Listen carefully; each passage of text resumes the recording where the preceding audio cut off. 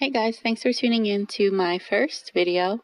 This is a teddy bear cake topper, as well as a teddy bear that is going to be climbing up the side of the cake. So what you're going to need is your fondant in whichever color you would like. I'm using a taupey tan color, and this is 60% satin ice fondant and 40% satin ice gum paste. And you're just going to want to knead your fondant to get it very soft and pliable. And so I'm starting with the teddy bear that's going to be on top of the cake. So this teddy bear is going to be more three-dimensional than the one that's going to be climbing up the cake.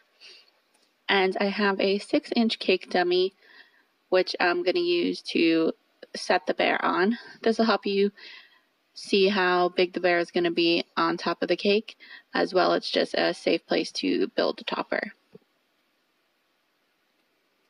For the body, you want it to be a bit of an egg shape, a little bit fatter than a standard egg, but skinnier at the top and fatter at the bottom.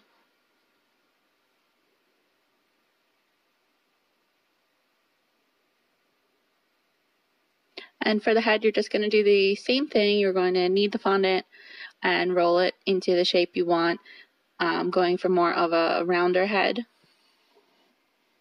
But if you wanted to do an oval, you could do that too. Pressing the fondant onto your silpat will help keep any ridges or seams away.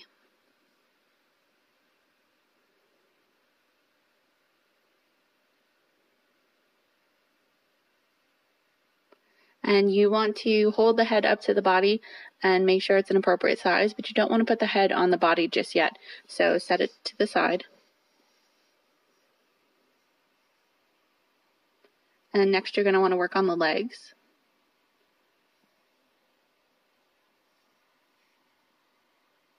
I like to make both the legs at the same time. It just helps keep them even.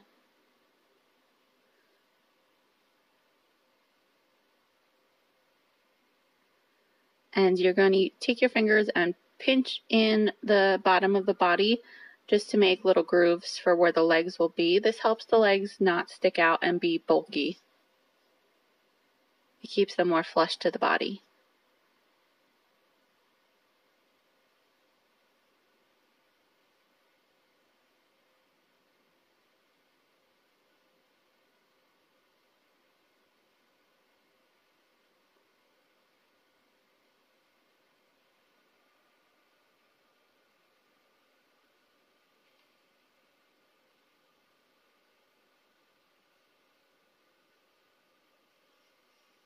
Okay, and then once you have the legs on, you just want to set that back under styrofoam, and you can see the head there is just off to the side.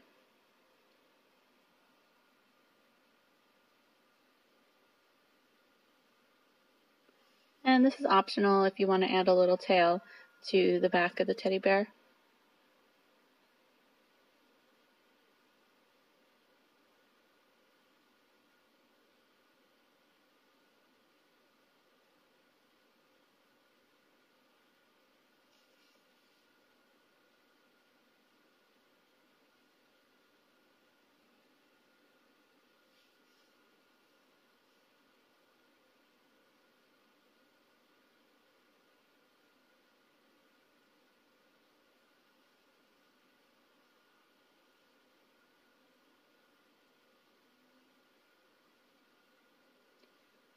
And so for the arms, we're going to basically do the same thing as the legs.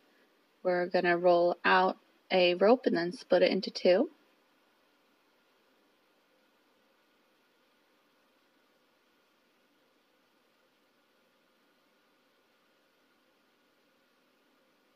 I like to flatten the paws a little bit on the silpat. I think it just adds a cute little touch.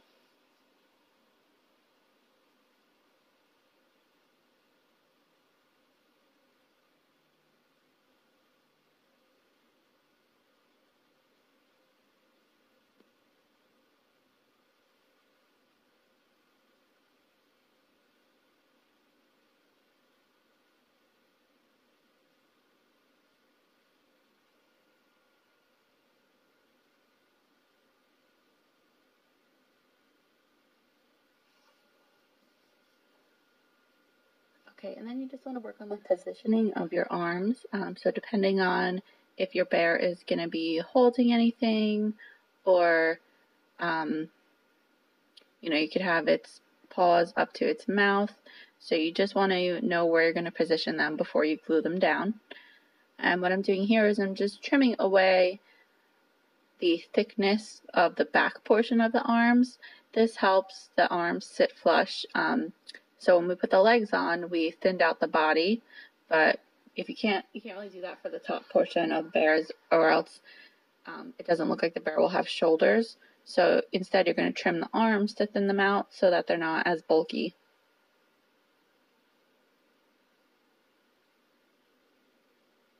You want to leave the paws completely three-dimensional though. You don't want to trim away from the paws, just from the back portion of the arms. And then you want to use edible glue. So what I'm using is piping gel. If you don't have that, you could just take some fondant and a little bit of water to melt the fondant into a tacky glue.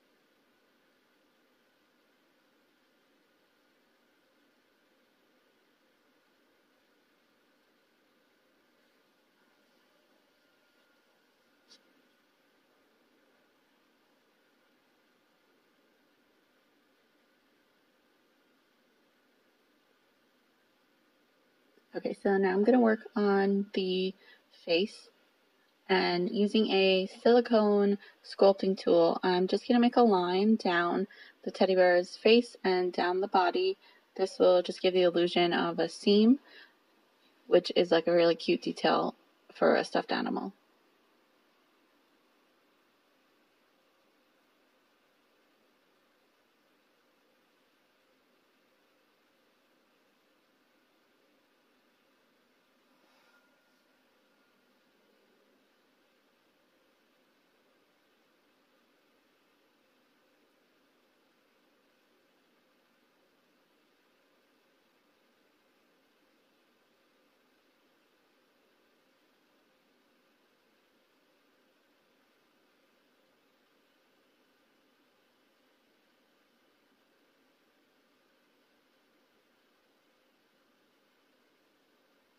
And I'm just doing the same thing to the body off camera.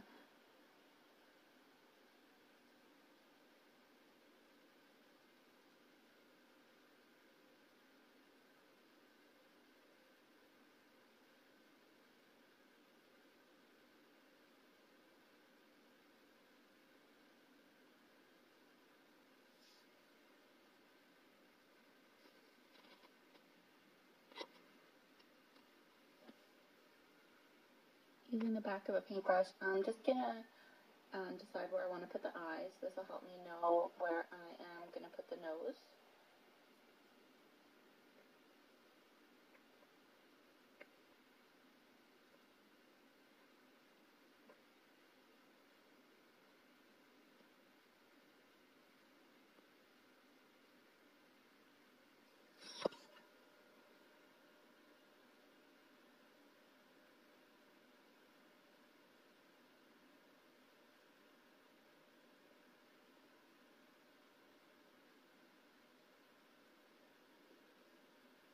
The nose you want to be a lighter shade of the body color.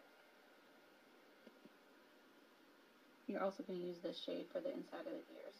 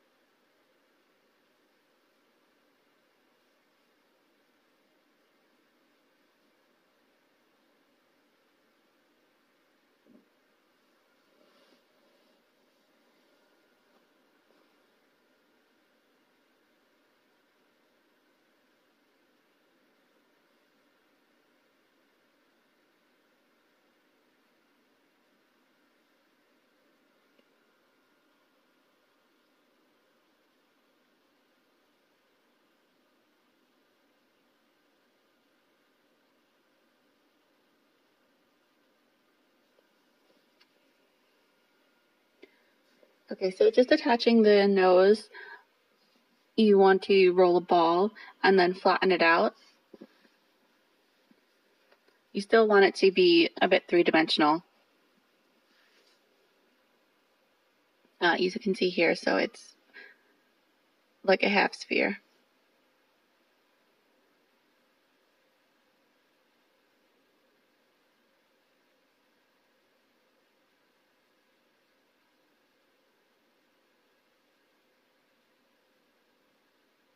Using the back of my tool, just making an indentation for where I'm going to put the nose.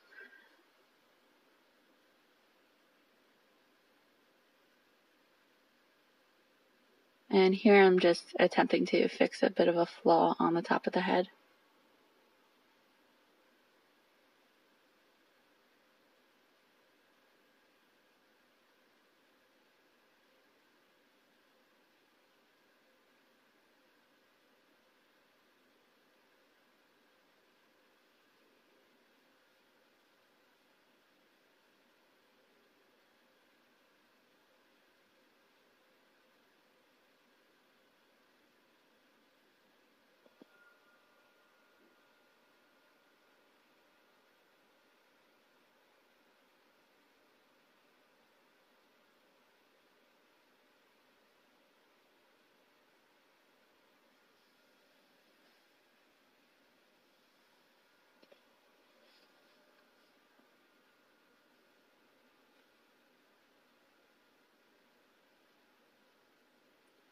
Okay, so for the ears, you want to roll 2 circles that are identical in the brown color, and then you're going to take the same color you used for the snout and roll 2 smaller circles, and then you're going to tap those onto the brown circles.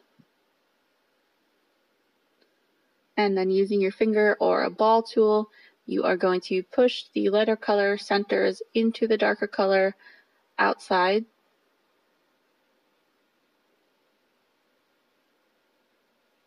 So you can see what I'm doing here, and that pushes the lighter color inside the darker color, giving it the illusion that the darker color is on top of the lighter color, even though it was vice versa.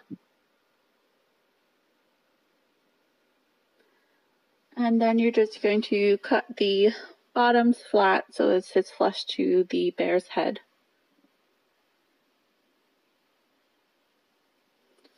And you want to use the piping gel to secure them. You can always put more piping gel, so start with a bit less. When I put the ears on, I put a little bit too much piping gel, so I had to correct and wipe some of that away.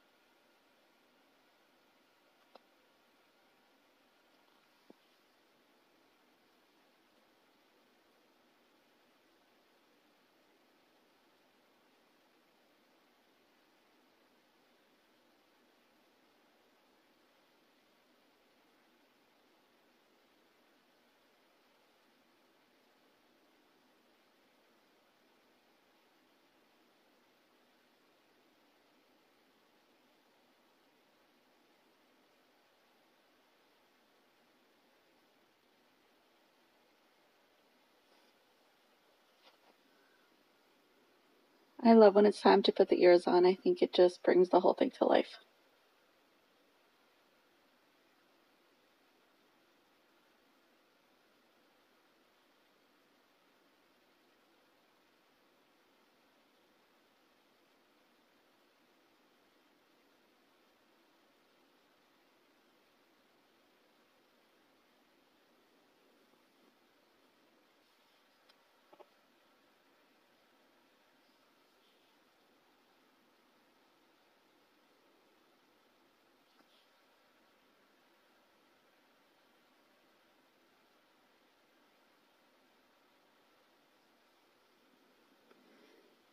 And now using a black or a brown fondant, you want to get ready to make the eyes and the nose.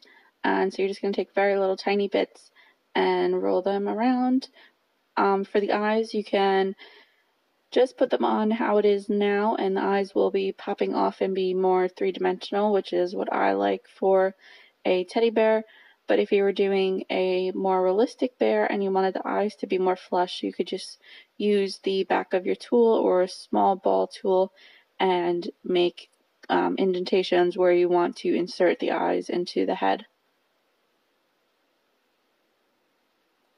And for the nose, you want to just make it a bit of like a triangle shape, or you can leave it round and it'll be more of a button nose, whatever you like.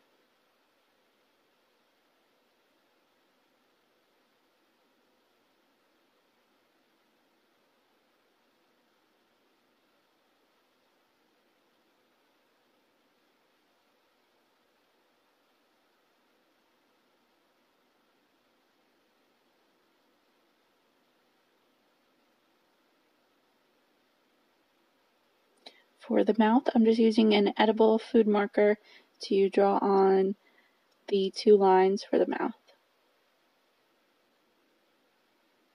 You just want to do this very lightly. You don't want the mouth to be too dark. And if you mess up, it's okay. Just take the nose off and make a new one.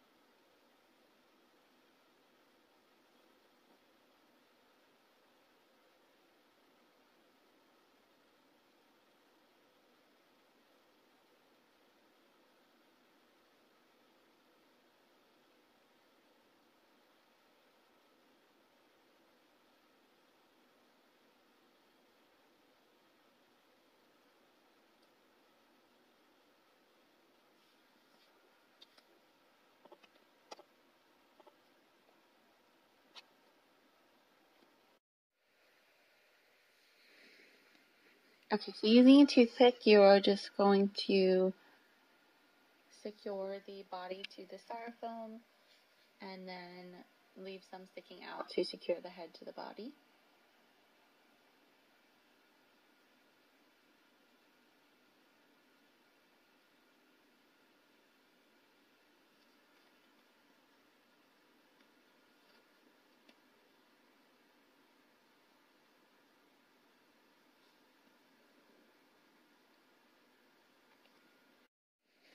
You're not going to secure the head to the body yet, though. You want to let the body dry as long as you can before you place the head on, so that you don't have the weight of the head pushing the body downward.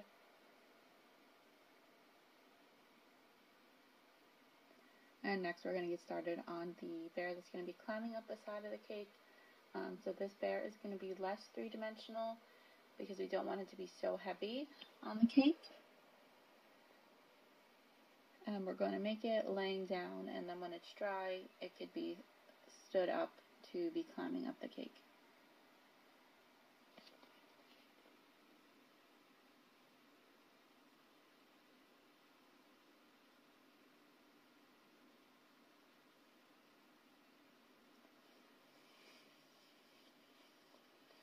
Working on the body, we're essentially going to make it the same shape. We're just going to be working in the laying down position. So I've pinched the bottom to help where the legs are going to go.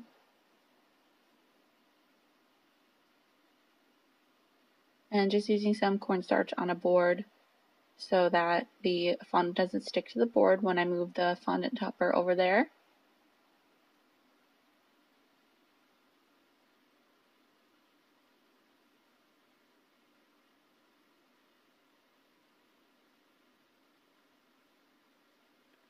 And inserting a toothpick into the body to help hold the head on.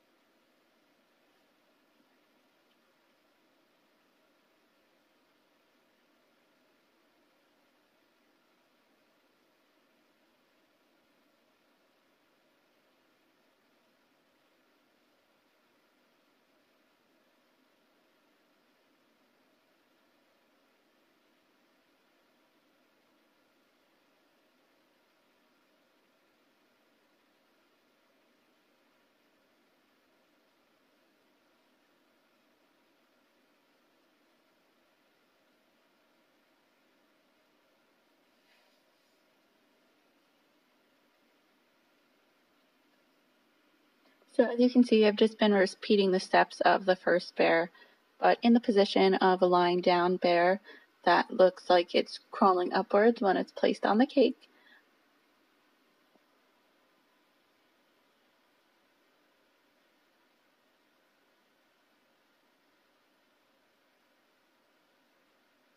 If you have any questions about either of the bears I did, you can leave a comment and I can definitely reply to you.